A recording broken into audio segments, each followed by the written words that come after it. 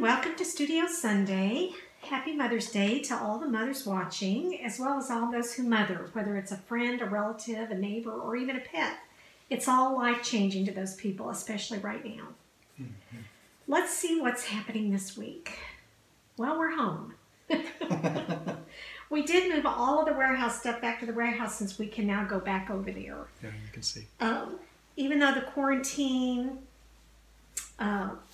has been lifted somewhat, we're still following the doctors and scientists' advice. And we are personally continuing to stay at home except for necessary outings. And we'll do that for the next few weeks to see how things shake out. So please be cautious when you go out, social distance, wear your mask. Think of other people besides yourself. It's really important. Yeah.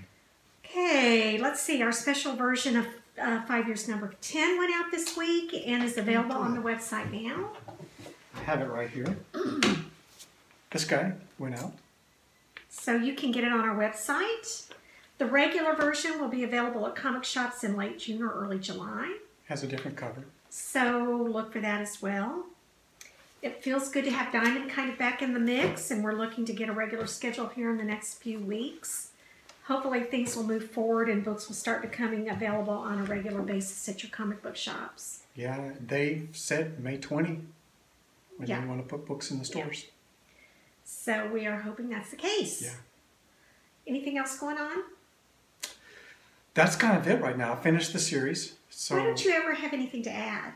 I finished the series. That was 3 weeks ago. Oh, it was? Yeah. Oh, I'm still writing off that. You're still aglow with that, are you? Yeah, I am. Well, then let's move on to our questions. All right. Okay. The first question is from Sean Kuruneru. I hope I didn't butcher that. These are both technical questions today. Okay. So Sean's question is, what scanner do you use for your drawings? And do you scan everything at 1200 DPI? Oh, that's actually a very good question. We use an Epson 1640 XL scanner. I bought it 12 years ago or more, and it has never failed me. So I've never had to buy the new model. I have the one I bought, the first one I bought. It's a large, it'll handle 11 by 17 paper. It's just slightly bigger than that. And I scan at 1200 DPI for a bitmap and at 600 DPI for an RGB or a grayscale. And I actually prefer, most of my books are all scanned for bitmap, and then I convert that to grayscale, and then that is what ends at grayscale at 600, and then that's what ends up going into the layout for the book, and that's where the book is printed. That was just right over your head. it's only two factors, you know, bitmap or grayscale or RGB. So you experiment with it over the period of your first year and when you see it come back in the book, you see what looked clean and crisp and what looked a little dicey, and you make a note of it. Okay. All right. So our next question is from Tim. Okay. And Tim would like to know, how would you do a double page spread? It's easy enough if it's a solid color like black that connects the two pages. But how would you do it if you had an image that overlapped on both pages? Oh, I do. I have images that overlap on both pages. What I end up doing is, of course, you will have your page template here, and you're drawing on a page template that has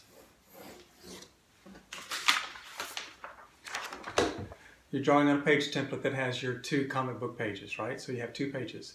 What you end up doing is you cut out that middle one and that middle one, and you actually tape the page together, literally tape it together, so that there is no gutter in the middle. It's just one rectangle. Then you draw your art. Then when it's time to scan, you scan one side and then you scan the other side. So you get both pages. And then when you get it into Photoshop, you clean off that gutter, put them together in Photoshop, and they should match perfectly. There's always a little bit of difference between the top and the bottom because you're working with a scanner that's using a camera, and the camera did its best to, you know, that's what 1 inch was up there, and that's what 1 inch is down here. And there's always a little bit of adjustment that's required. So you kind of do that and get it all to match. You really focus on the middle of the page in the art.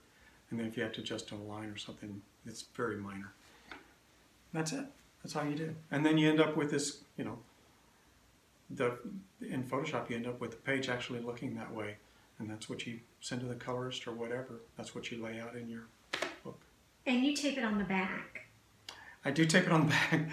And I use this white tape, of course, this art tape. And don't let this scare you. If you go into the art store, the Scotch brand, it's like $26. We don't do that. This brand is just the generic artist tape, Pro Tape, and it's $6. And it lasts a long time. So we end up doing this because it'll go on the paper and not rip it up if you have to tear it off or take it off and reposition it or something like that. So the white tape is what we use. And I don't know if I have any double page spread original art here to show you in my archives, but if I did, I would show you. I think you do, but yeah, we're not going to dig it out. We have to go into the warehouse. Yeah, it's hard to find. Okay, well, so what are you drawing today? If you think you cannot draw, I want to ask you if you can draw a martini glass with a stem. If you can draw a martini glass outline, you can draw a really good looking person. And I'll show you how to do that. So if that's interesting, meet me right here. Sounds good. All right, let's go. Some people who think they cannot draw, they will maybe draw a smiley face like that. Everybody can do that, right? But how do you get a more elaborate face? Maybe I'll show you how. Maybe I can show you by just drawing a martini glass. Most people can draw a martini glass, don't you think? There's our martini glass.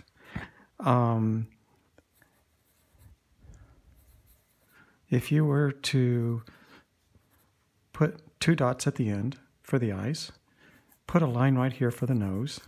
See it? You see it coming? And then shorten up the stem a little bit, but you could leave it right there for now.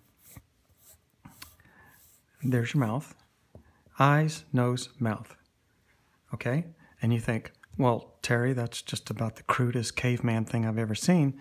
Oh yeah? Well, watch this. All you have to do now is give it a bottom, give it a top. Ears go right there on the side. You know where the ears go. There you go. Erase the glass. And you can do eyebrows for expressions. There. You just went from smiley face to a real legitimate cartoon face. And if you wanted that to be a woman, okay, we can do that. You just change the hair. Martini glass. Short stem. Okay, martini. Eyes. The bottom of the nose is right there. So that's like the shadow underneath the nose is what that is. And the mouth. Yeah, I would recommend you make a really short stem and bring the mouth up to here. If you bring the mouth up to here, really short stem glass. Like that. There's your martini glass. You see my hand shake because I don't have my arm on the table for the camera. Okay. Just get that face around it. Up in here at the top of the forehead. You know, about that far again. Draw that hair.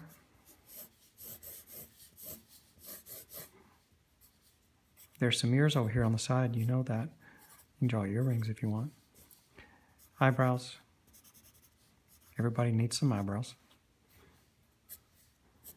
And there you go. You have now drawn a really legitimate, good cartoon of a lady.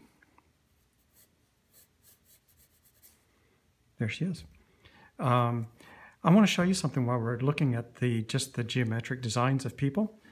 If you bring the neck, say the neck is going from the eyes, or just around the outside of the eyes, come straight down where your mouth is. See how all that lines up? Eyes, mouth, neck. Eyes, mouth, neck. If you are a football player, guy, your neck comes out from right underneath your ears, right? Like you're the lineman on a college team.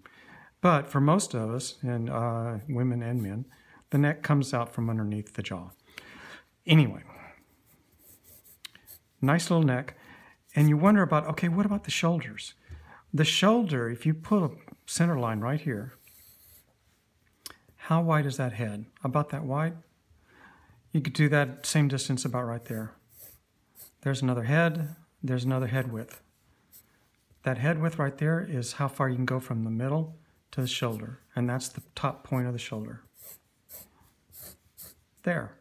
Now you have the head sitting on the neck, sitting on the shoulders. And if you come over here and round that off, like that, look what you have. Look what you just drew. There. That's better than your old standard of, hey, look at me, right? I'll show you another thing that works.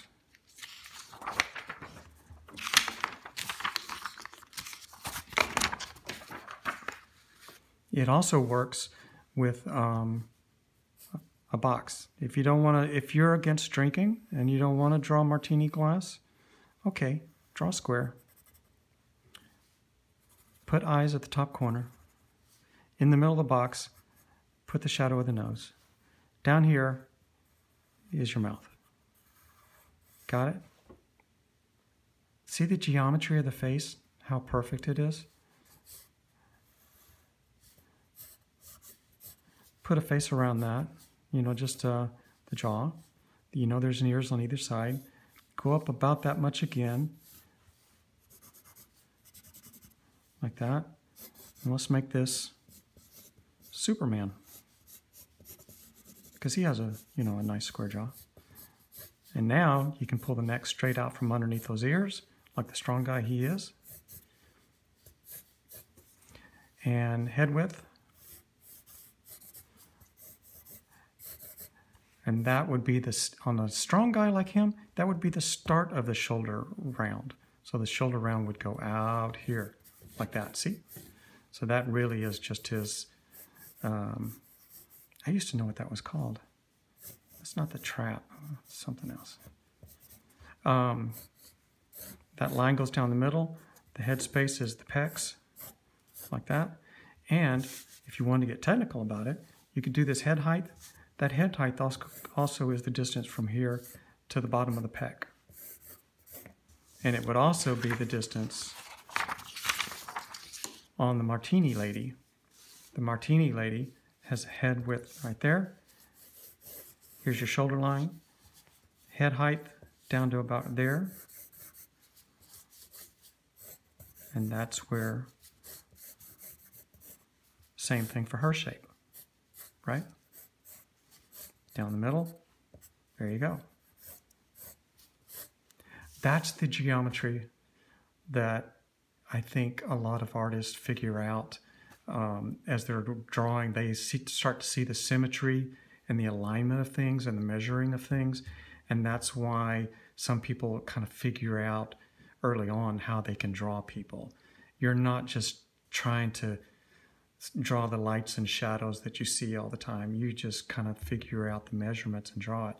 Now clearly this lady has those wide apart eyes, but at least it gave you the starting point for the eyes, and you could now start moving them in and make adjustments for everything to be pretty, right?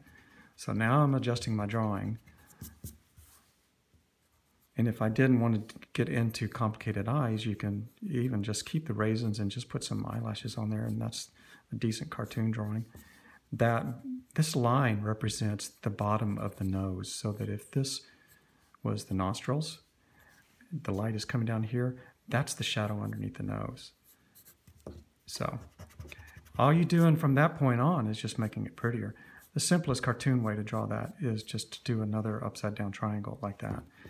And that way you don't get into nostrils and the bridge of the nose, because that gets, that complicates things. Now you're going for realism. So anyway, I just thought I'd show you that. Sometimes you can have fun with art like that. And you think, sometimes people give you art lessons and they'll say, start off with an egg-shaped head. And every time I was a young guy trying to learn how to draw, I was thinking, I can't draw an egg-shaped head. That right there, I can't do. You know what my egg-shaped head looks like when I'm 15? It looks like that. So I just wanted you to know that you don't have to get that kind of control right from day one. Man, it doesn't matter what you're starting with. Just get something in the space, some atomic space going on there, and then start with your eyes and put your eyes in there. And now suddenly you pick out one of these and you'll use it. There's your eyes. There's the bottom of your nose, and there's your mouth. Look, suddenly this guy is presenting himself to you. Look, there's my head. I'll use that one. I could have used one of the other shapes. Look, let's go with this one. No.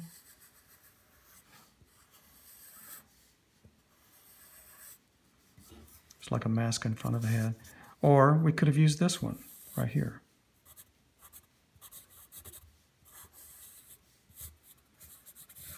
It's a ghost. Doesn't even have to be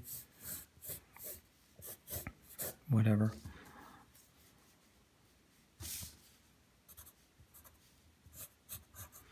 Just start looking for the faces inside anything.